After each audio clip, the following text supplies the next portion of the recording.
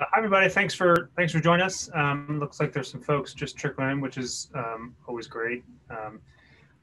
Thanks always to Angela and to Emily and the folks at Venture Cafe for arranging tonight's talk. Look forward to it. One sort of small but really important save the date, and I'll talk about this in a second, but Ada, we'll hear from tonight, is a artist who will be part of the Philadelphia Open Studio Tours 2020, happening in April 2021. Think of the Olympics keeping their 2020, even though they're happening in July. So we've done the same. So post 2020, in April 2021, we'll be online. You'll be able to hear more from Ada and about 200 other artists throughout Philadelphia. Every Wednesday evening in April, so it'll be April 7th, 14th, 21st, 28th, from 6 to 8 p.m. Hope everyone can join us. If you go to philopenstudios.org, and I'll ask Natalie, our trusted intern, she'll put that link in the chat. But if you go to our website, there will be info coming there probably in the next couple weeks about how to register for free tickets. There'll be a digital guidebook and profiles in each artist. So hopefully everyone can come back and join us with that in, was that 6 weeks or so? Feels like, even though it snowed today, like April is not that far away. So hopefully everyone can go back and join us. But tonight, it's really my pleasure, and honestly my pleasure, to introduce Ada Trillo, like I said, a post-2020 artist and a current CFEVA visual artist fellow. She lives here in Philadelphia, but is native to the Juarez-El Paso binational metroplex.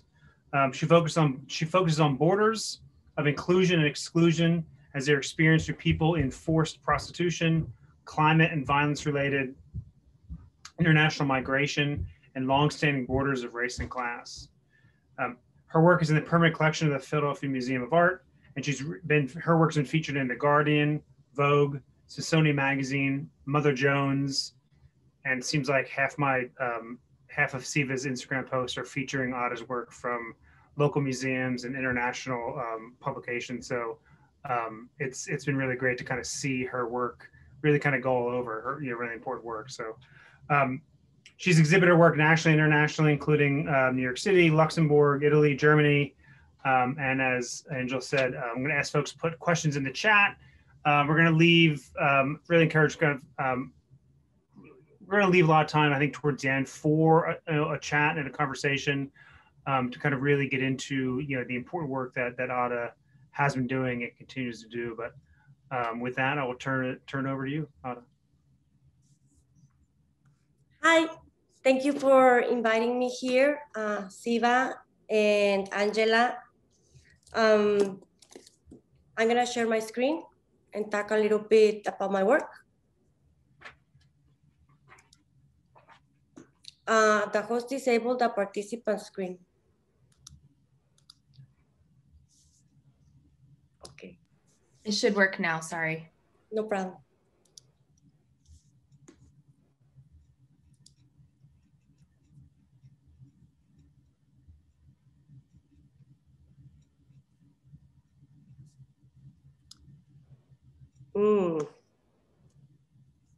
We have a problem.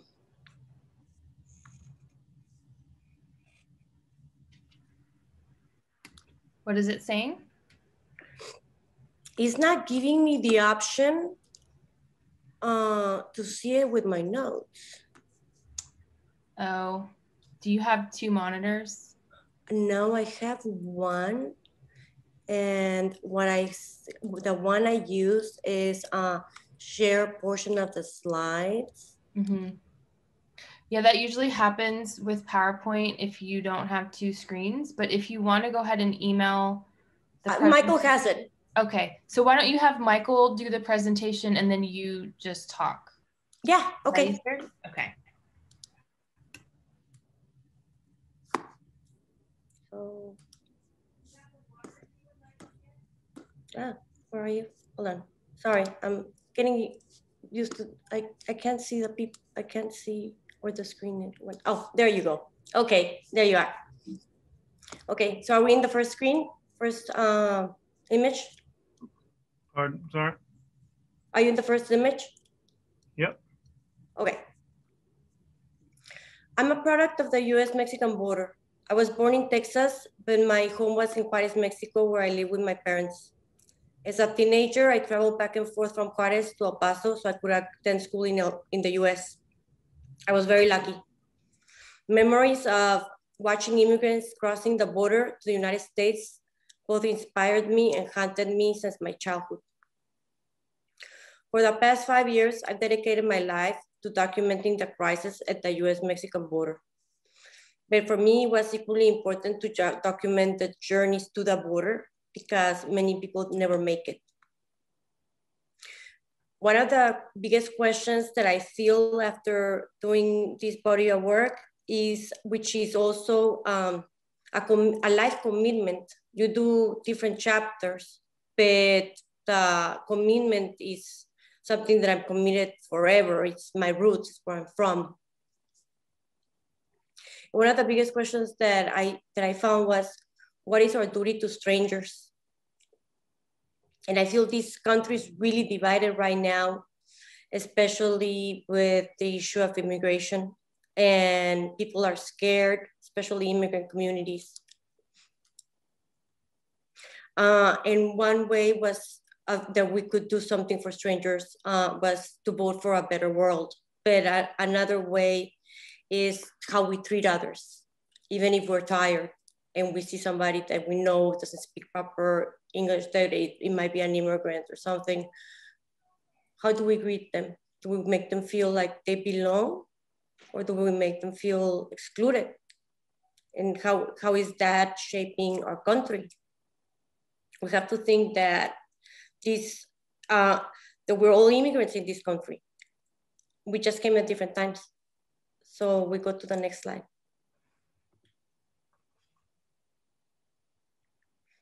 I have spent countless days and nights traveling alongside those I photograph to record their stories and amplify their voices. These are not people moving to another country for a better life. They are fleeing for their lives. The people I met are not rapists and murderers, like our former president said. They are children, mothers, fathers, and even pastors with incredible gifts to humanity and great potential to this economy. How we treat people at our borders and those trying to reach our borders is a true test of our character, not just our policies.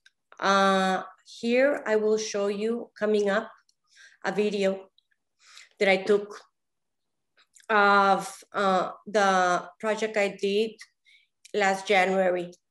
I traveled to San Pedro Sula, Honduras. I wanted to do a caravan from beginning to end. I've done 3 so far.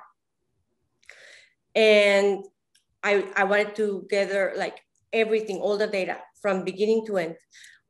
San Pedro Sula is one of the cities, the most violent cities in the world that is not currently at war. Their crime rate is really, really high. It was about 4,000 people and they got divided. We met at the central station and there were 2 groups. One left on the 14th at night and the other one left in the morning, the following day. The Trump administration told the Mexican government that if they were gonna allow for the safe passage of migrants into their territory, that they were gonna increase the tariffs of Mexican goods coming to the United States. So the Mexican government deployed the Guardia Nacional, which is composed of federal, naval, and military police, to basically put the migrants into buses and deport them, violating their human rights to seek asylum. So now we can watch the video and then I'll continue with the rest of the project.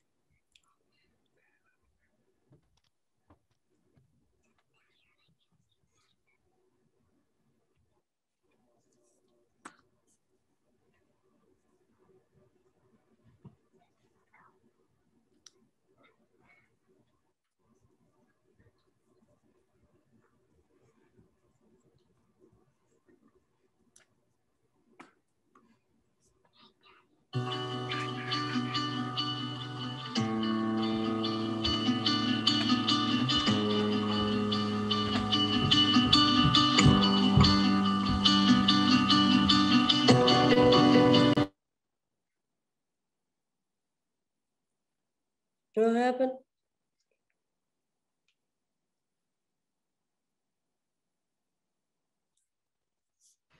Michael, can you unmute?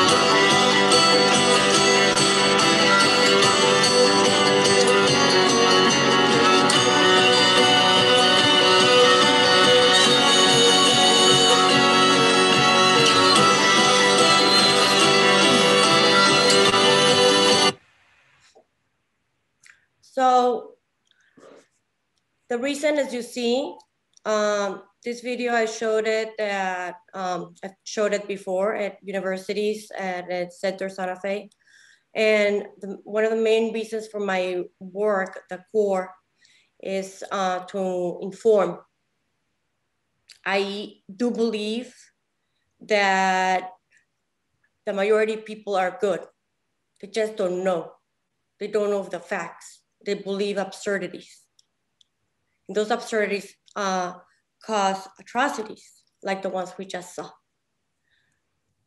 The violation of human rights of Central American and Mexican migrants have been on the line in a horrible way. And people have to know about them. Now with the Biden administration, we have hope that things will change, but we still have Trump-appointed judges like Drew Tripton from Texas that blocked the Biden memorandum and started deporting people, even though he went against Biden's wishes that it was no people deported for 100 days. So we have these problems. Are we in this next slide?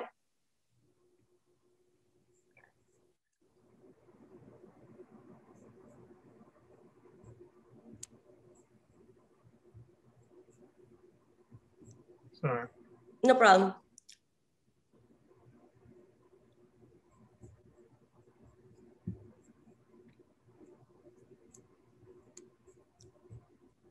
The one after that, that's the video.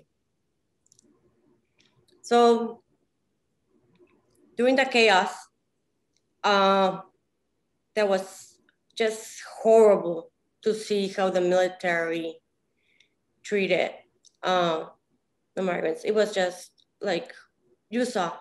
There is a clause in US law saying it's based on non-reflourishment, which means you can't return a person back to a place where they face serious threats to their life or to their freedom. It was based on after World War II. The great nations of the world united and said never again. This is not happening. And they created laws to protect refugees. Donald Trump violated those laws. And violated laws that also were part of the US, like the 1965 Immigration and Nationality Act. My friend Banda is very likely that he's dead now. He was the person, I was a heavy smoker, I admit it. And Banda was the person that sold the single cigarettes to the caravan. So we became really close really fast. And when I saw him in the midst of the shoes everywhere, military, everything, he was in a little corner, shaking and crying. And I don't take those type of pictures, because he was completely broken. Just, I have not seen something like this, because he knew he was gonna be killed as soon as he arrived to Honduras. This caravan did not have an opportunity to ask for asylum because they crossed into the country illegally. So they were not given that opportunity.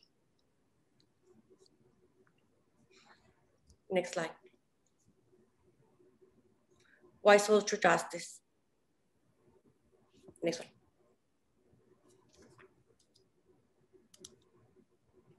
For me, the issue of social justice was part of my upbringing, and it was to be expected. My grandfather used to say, when you're born into privilege, it is your responsibility and your duty to help others. He was a great example to me. He was a physician and a businessman. During the day, he worked at the hospital, and at nighttime, for the farm workers around the town that could not afford medical care, he would see them at his house for free. So when I went to visit, there was always a new chicken or fresh crops that had been given to him as a thank you for his help. And my aunts followed his footsteps. So one of them started El Colegio de la Frontera Norte in my hometown of Juarez, dedicated to the scientific studies of migration issues. And the other one dedicated her life to promote education for all. And basically the motto was, whatever your gift is, be of service. Do something for others. Don't just stay there. Let's go to the next one.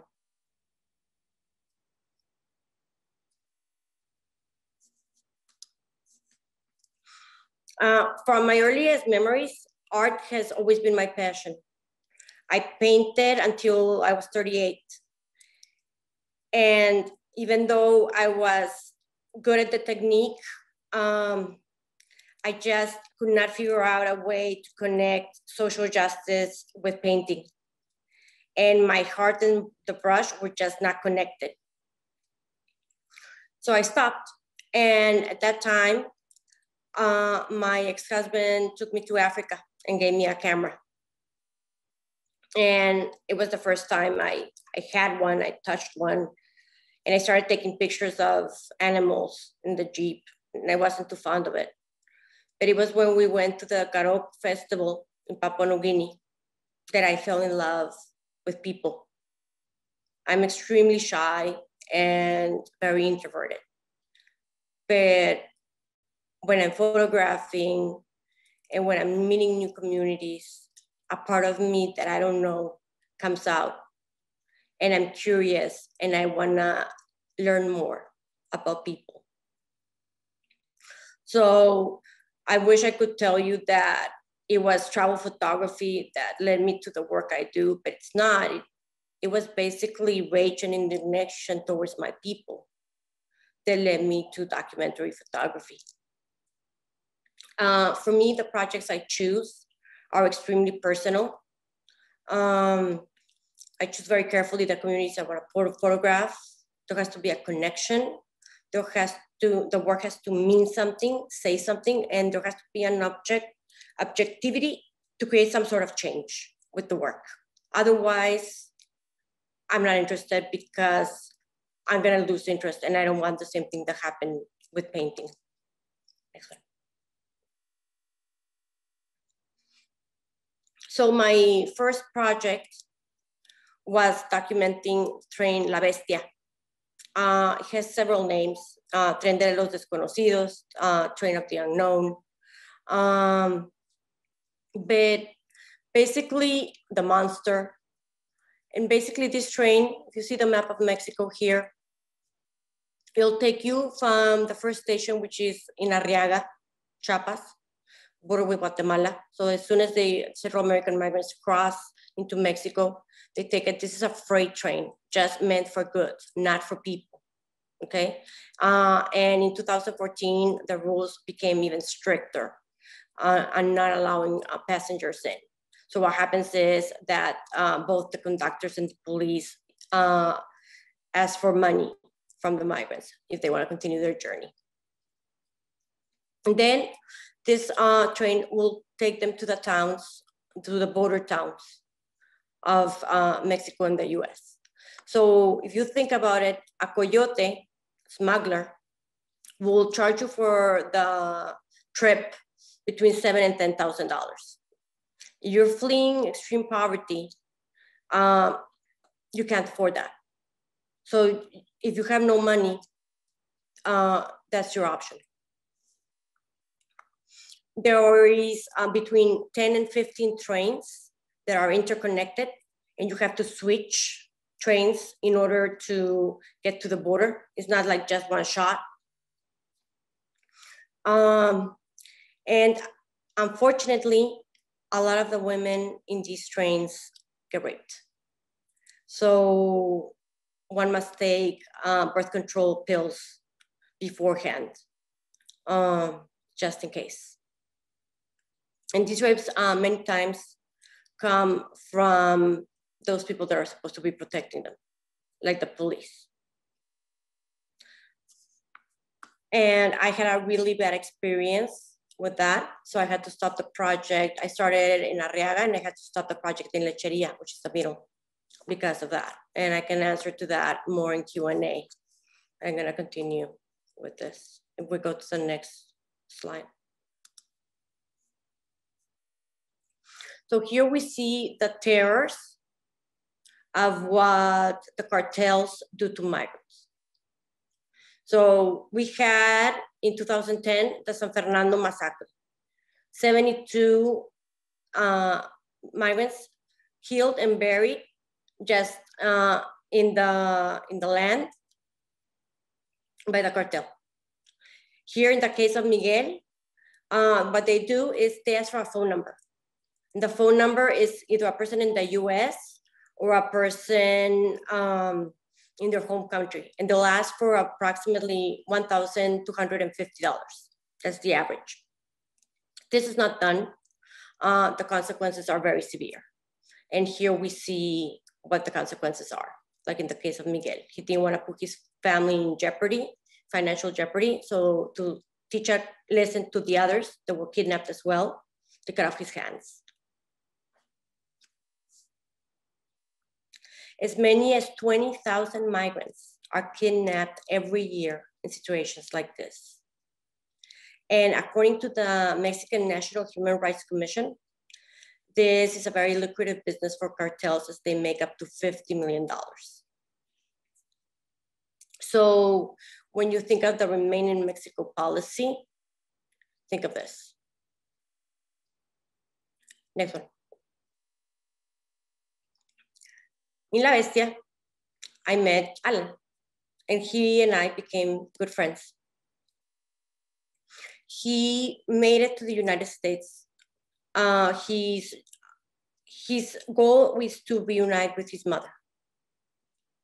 So he arrived to the United States and was within hours detained, put into custody, and then deported. But following year, if we go to the next one, he calls me, well, through Facebook Messenger, which is a very good way of me to keep contact with the people I document. Sometimes it's Instagram, sometimes it's Facebook Messenger, sometimes it's WhatsApp, whatever medium. He sends me a picture of the caravan is departing Honduras and invites me to join them. So I did. And there I met Fer. Fer is actually a girl. But to protect herself from the dangers of the journey, she disguised herself as a boy. And she's also an unaccompanied minor that was raised in the streets. She was not allowed into the United States and was sent back to Honduras. And now is on a journey trying to get back to the United States. This journey, I met with the migrants for this caravan in Tapachula. So Alan sent me the information, and by the time I did the logistics, the plane and everything, they were in the border between Guatemala and Mexico. And I arrived to Tapachula, and I didn't know if they were gonna be able to cross or not. The Mexican government didn't let them in. They broke the gate, but there was, because of Trump's things that he said that they were murderers and terrorists and all sorts of things of the caravan. It created this huge amount of human rights watch. It got every major channel watching them. So the Mexico had no option but to let them cross and go in. So that's where I started my journey, in Tapachula. And from there, we went to Tijuana. So it took us a month to get from Tapachula to Tijuana. So that can give you an idea of the distance. And if we go to the next slide. And once arriving to Tijuana, this was like a moving city. It's close to 7,000 people. So when we arrived to places, it was sleeping at parks. If we got lucky, like in Guadalajara or Mexico City, it was at the stadium, but mostly parks. And the city would put porta potties, and then we relied on like the food that people were giving because of their kindness of their hearts to others. Here, I met Diana in Tijuana when we finally arrived. And I was very sad to see the conditions in which the migrants were treated. There was no formula for babies, or very little. 50 porta potties for this amount of people, leaking, kids barefoot. And I was just in a really bad spot. And she waved at me and said, "Are you gonna take my picture? I'm the princess." And at that time, it clicked. It's not about me, it's about them. She needs to be presented with dignity, with respect, with her dream. She managed to get the dress from the donation box that day. And she grabbed it. It wasn't given to her because the other little girls wanted it. She grabbed it. It was her turn. So that gave me a glimpse of hope. And then we go to the next one. The next day, Thanksgiving, I meet Estela. And this is very close to the San Isidro border. Basically, passing these police, you see the San Isidro border. That is the point of entry to the United States to San Diego. So when an asylum seeker is gonna ask for asylum, one of their options is to turn themselves in a point of entry. The Mexican government is not letting them do that. Under who's telling them not to do that? Are they doing it just free will? Or is the Americans telling them not to let the migrants in? So then we go to the next one. And this is a good story, and I wanted to include it, not just give you sad stories. I met Javi in Tijuana. Javi has Down syndrome and heart problems. And he was coughing blood because he was in the Benito Juarez shelter, closed for unsanitary conditions. And he's now in the United States in the process of getting asylum. The process is safe, and won a Special Olympics medal in his local school. And he's learning, and he's healthy. So this shows that it is possible. Next one.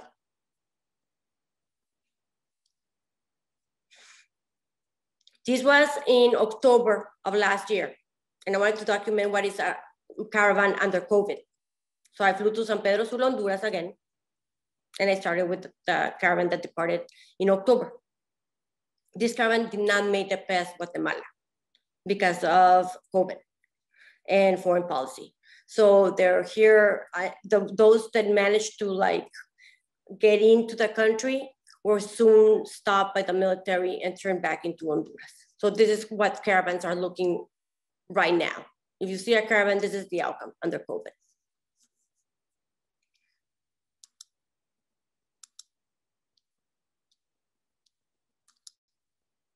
And then we have my favorite spot, I have to say, La Casa del Migrante. As I mentioned, I'm from Juarez. And I started working in La Casa del Migrante 5 years ago. They gave me an opportunity to get there and start working. But when I started working there, I shoot usually with 2 cameras. The first brave kid came over and it's like, can I borrow your camera? I was like, and I was like, am I here to give or am I here to take? What's the purpose of me being here? So I started this little program where I teach them photography, the teenagers and young adults, because they have no access to school and they're only there for 3 months.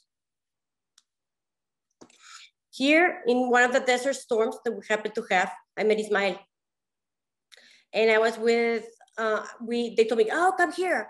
I went to the church, now realizing that that was the male's dormitory.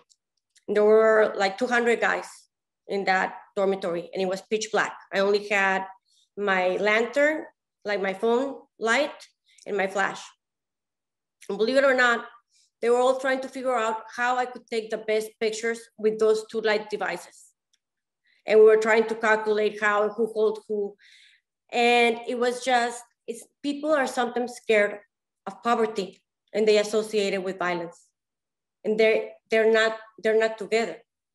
They're separate. Sometimes they happen to overlap, but they're separate. Oh, I forgot to tell you. Ismael is one of the few Mexican people that I've documented that is not Central American. He got deported after being 10 years working in this country and serving this country. He got deported because he had a broken tail light. He was trying to get an asylum claim because he was being, the reason why he went to the United States was because he was avoiding the narcos of Michoacan. And then we have this other beautiful story of asylum, Azucena, which we celebrated her 15th birthday, which in Mexico is a great Mexican tradition. And unfortunately, it was her dream to have a quinceañera, but it wasn't the quinceañera she dreamed of. It was in the shelter. The migrants happened to be the guests. But it was a beautiful collaboration of a bunch of people that made her dream come true. From the local seamstress to a person donating the shoes, food. It was just a beautiful collaboration.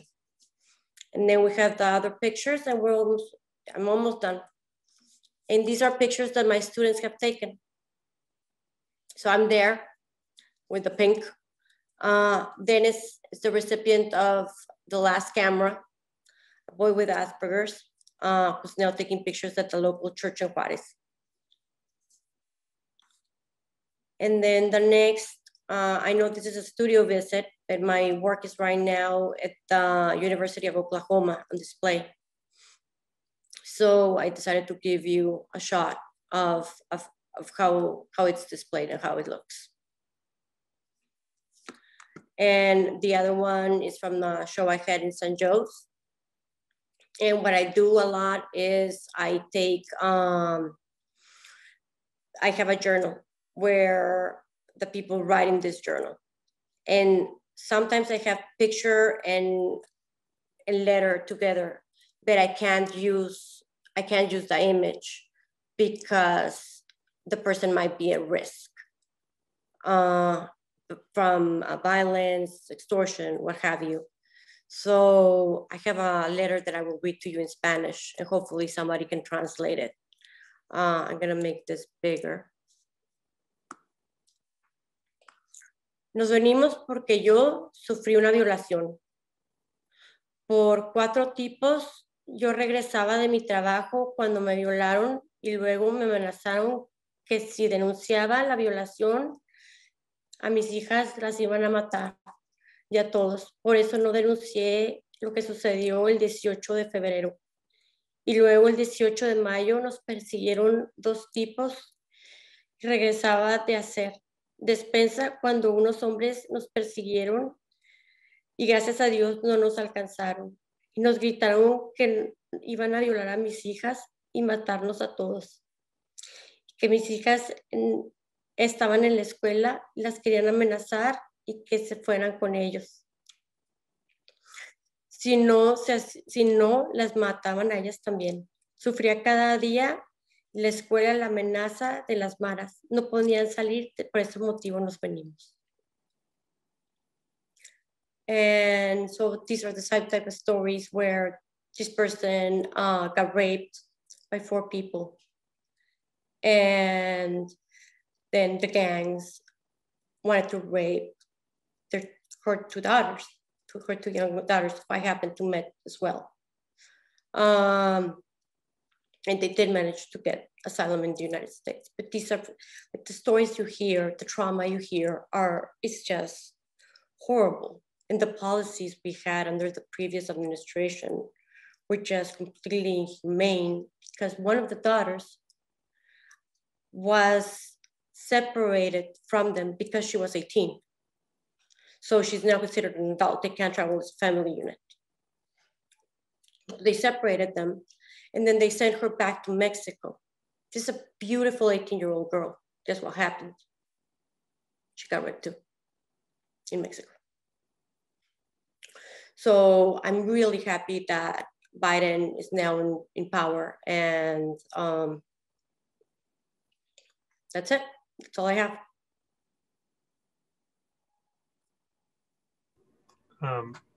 Thank you, Ana. I know Natalie has some of these links to some of these nonprofits and NGOs that you mentioned. Someone, I think, in the chat asked how they could help. So Natalie will put those in there. But we do have some time for questions for Ada, and I know sometimes it takes a second for folks to kind of gather themselves and formulate your questions or thoughts. But I mean, I had a question for you, Ada, that more just like from a practical standpoint, like how do you make these journeys, right? You say you fly to Guatemala and you meet up with friends you've made, but what is it like for you as as a photographer, as a woman traveling by herself? I mean, what is that process like for you just to make this work? It's very difficult. You have to prepare yourself that you're gonna be hungry, that you're gonna, Honduras is tropical, so the heat is unbearable. So is Guatemala. You have to walk long distances. You have to prepare you have to know what you're getting into. If you're gonna, there's two ways of doing this. There's the way that photojournalists do with agencies, where they go take a few shots and then they go to their hotel. And then there's the way I do it, which is I want to gather as much information as possible. And I want to really relate to the full experience so I can tell you better what it is. And build those connections, because when you build those connections, you have a picture that is more personal and that touches people.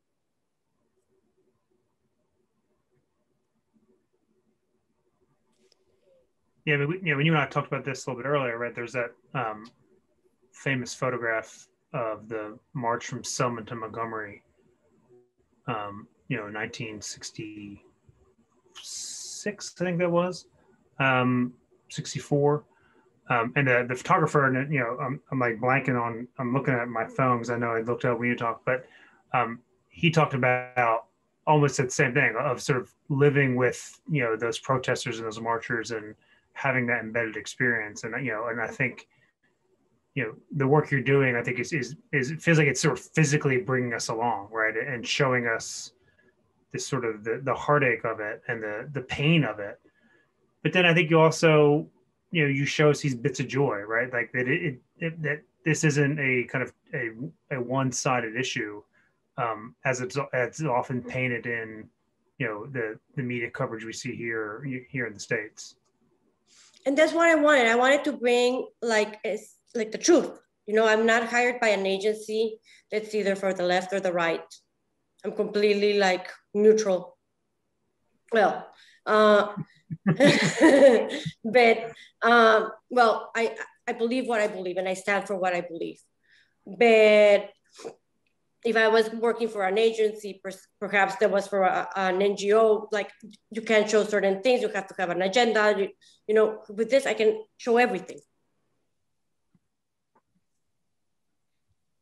Can you talk a little bit more about some of the NGOs you work for? I mean, you spoke a little bit more length. We spoke a little more in length about the work you've done there, but also I think ways that people can help and support the on the ground nonprofits. So I work with two people: the Minority Humanitarian Foundation, They're based in the border between, I've documented two borders, the border of Juarez and the border of Tijuana. So the Minority Humanitarian Foundation, that's a really cool thing because they work in both sides. They work in the Mexican and in the American side. And they provide legal help, they provide housing, like they pair people seeking asylum with a person, with a host family. They really take really good care of those seeking asylum. So that's one group, and they do a lot for the LGBTQ community, a lot. And then you have also my second home in Juarez, which is La Casa del Migrante, and they host up to 450 people at a time, depending. And with them, it's because it's a Catholic-run shelter, they can only host the people for only 3 months, but they are very, very poor. So they need like a bag of beans, always is welcomed, shoes, because the people that arrive come with like, shoes, broken shoes, anything you could give is greatly appreciated. And also, if you have a camera in there that you're not using, it can be tax deductible if you donate it to the shelter. So question about, what are your sort of plans now, to document future migrations and to see how and if things change with now the new Biden administration? That's one. I usually have like a couple of things that a couple of projects that I have in my head, because if I have options, then it's likely that one will materialize. So that's one option. But with COVID, it's very difficult to document the caravans because they can't pass Honduras. Once they get to the border with Guatemala, there's no caravan. They're sent back by Guatemala. So it's really like nothing's happening with that. There is no outcome. They're stuck.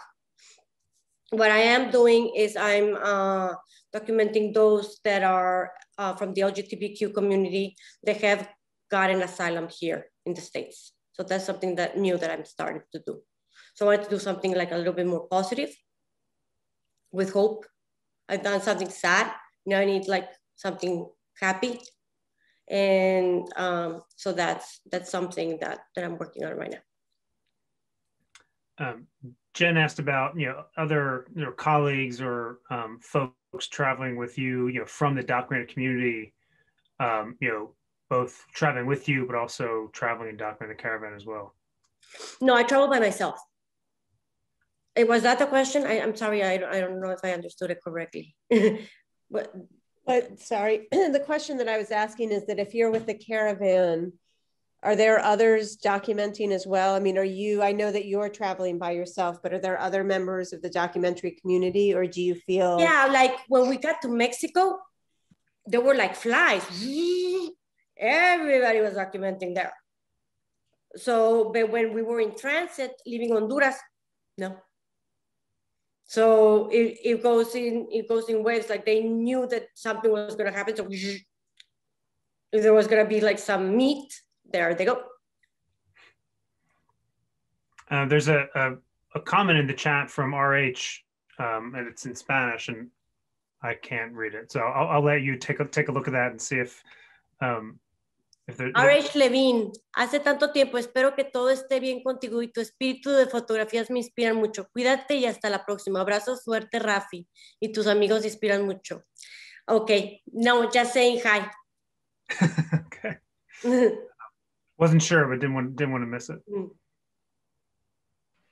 I just wanted to say thank you for all of this work, and I know it must take such a personal toll on you.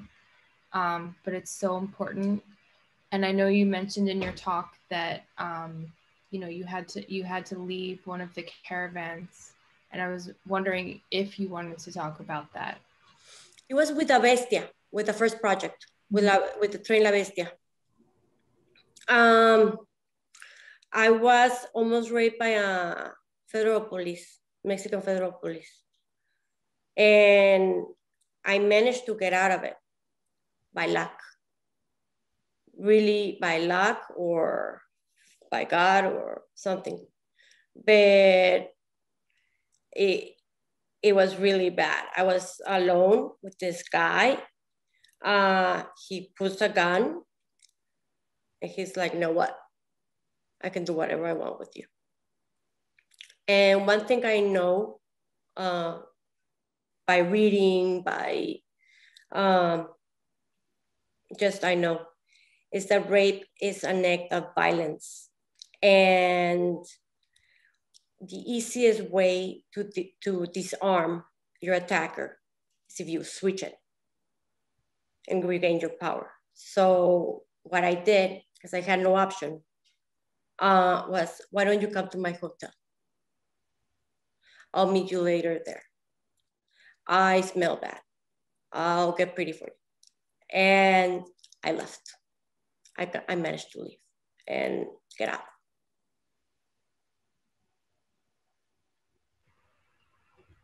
Thank you for sharing that.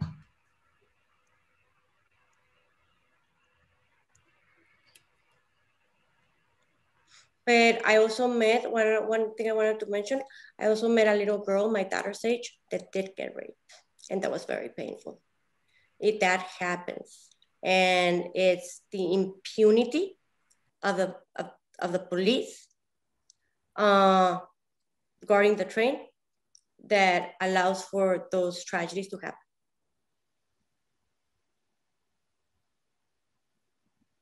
So I'm sorry if I'm being like Debbie Downer with this talk, but I think it's very important that people are aware the incredible sacrifices that immigrants do to come here, and they must be treated with the ultimate amount of respect.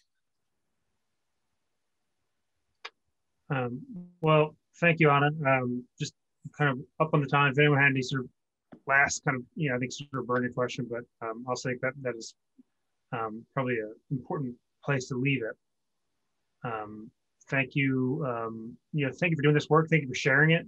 Thank you for, thank you for sharing this work. I know Natalie, appreciate, is going to put in the chat your email and your website and your Instagram, so if folks want to reach out to you and follow you and look deeper into your work. Ada will be with us for Post online in April. She's in the West group, that's sort of Center City West. She'll be back on April 14th. Like I said, more info about that is on the Post website. That's in the chat before, but thank you, Ada, thank you, Angela, and thanks really everyone for coming out and spending the evening with us. Thank you.